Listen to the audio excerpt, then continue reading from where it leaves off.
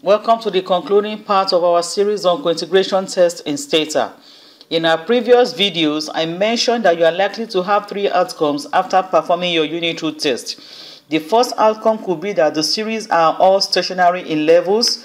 The second outcome could be that the series are all stationary after first difference. While the third likely outcome that we are going to do today will be when all your variables are integrated of different orders. That is, you are having a combination of both I0 and I1 series. If that is the case, you should still go ahead to perform a cointegration test, but in this case, you cannot use the Johansen cointegration test. You can only use the bounce test proposed by Pesaran, Sheen, and Smith 2001.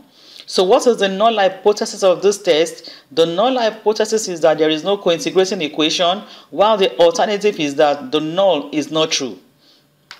But before you go ahead to conduct the test, you should know that performing the test must be on the level form of the variables and not on their first difference. It is also appropriate to use the log transformation of the raw variables, as I have done in this example. So when performing the bounce test, perform it on the levels of the variables and not on their first difference. The decision criteria for the bounce test is that you can reject the null hypothesis at the 10%, 5%, or 1% significance level. If the F value is greater than the critical value for the upper bound, we conclude that there is cointegration.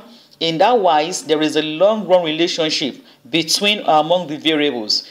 Go ahead to reject the null hypothesis and estimate the long-run model, which is the error correction model.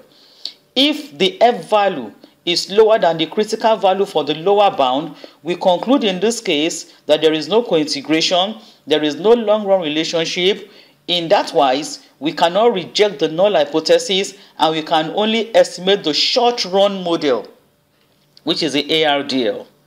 But what if the F value falls between the upper bound and the lower bound? In that case, the test is considered to be inconclusive. So let us proceed to Stata to run the bounce cointegration test. Stata is already launched. I have my log files and my do files already. And if I type browse in the command section, it shows you what variables I have for this tutorial. I'll be using just three variables: the log of manufacturing value added, GDP growth rate, and real exchange rates.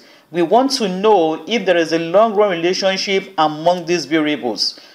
GDP growth rate is stationary in levels, while the log of manufacturing value added and real exchange rates are stationary in first difference. So I'm having a combination of I0 and I1 series. So the bounce test is the most appropriate test to employ.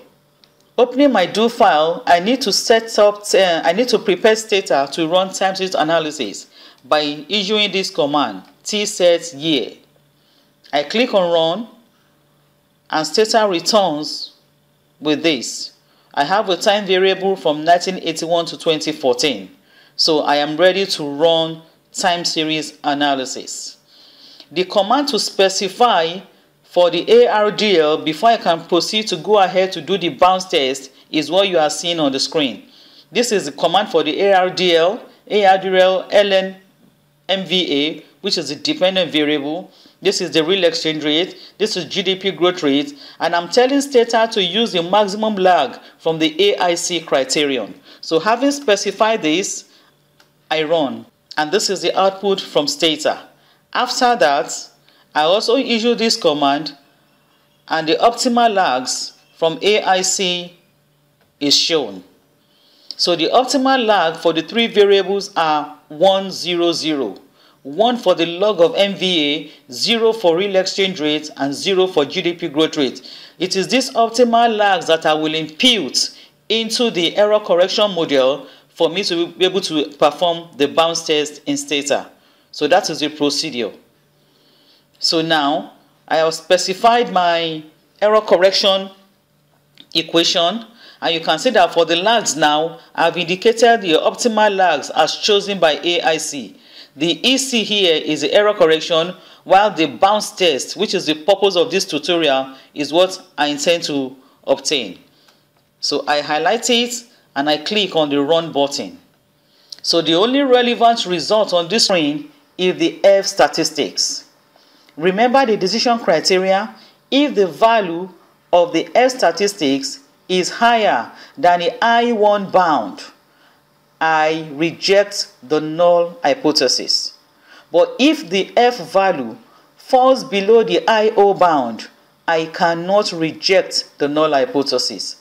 And if the F value falls between the bounds, my test is considered to be inconclusive.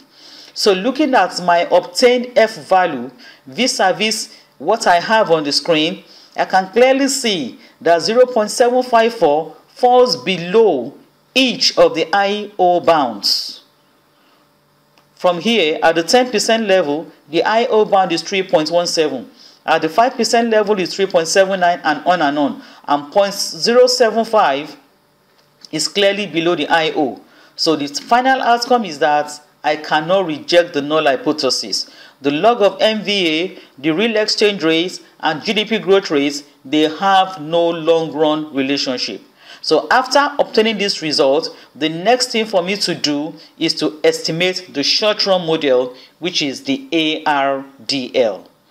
If the series are cointegrated, it implies that they exhibit a long-run relationship, meaning that they can be related and combined in a linear fashion.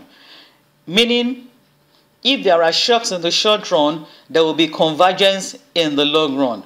In that wise, you can estimate both the long and short run models. You cannot estimate VAR. The appropriate estimation technique in this case will be ARDL, or vector error correction, on the fact that the series are cointegrated. But from what we just did, we have observed that the series are not cointegrated. They do not exhibit a long-run relationship. And the only thing we can estimate will be the short-run model, which is the ARDL and not the VECM.